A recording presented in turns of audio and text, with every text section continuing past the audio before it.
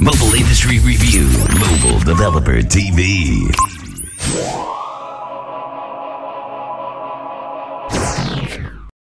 Hi, I'm José Valles. I'm a head of BlueVia within the Telefonica group.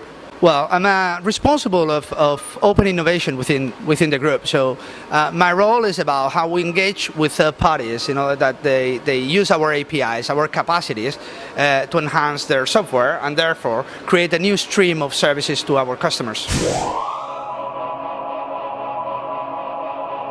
Well, the reason behind BlueVia is because we have a track record of not being extremely successful, let's say, into brackets, with developer communities.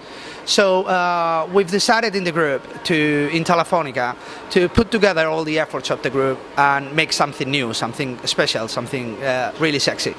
So what we did was to gather all the developer activities that were in the group already, so Auto Litmus in the UK, Open Mobile Forum in Spain, and the rest of the communities in Latin America called Movistar Developers Platform and Plataforma de Desenvolvedores Vivo in Brazil. And what we've done is rethink all the structure in the way we interact with developers.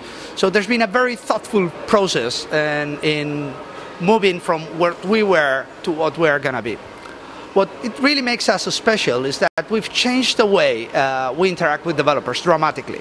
So how we see it is that telcos till now saw developers as the demand and the telcos were the supply, okay?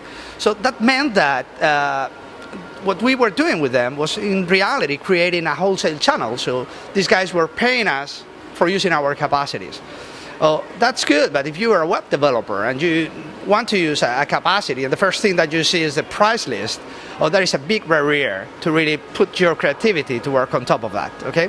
There were people that were using it, for example, there were people that were using our APIs, our SMS APIs for something, but then they have to bill their customers those SMSs.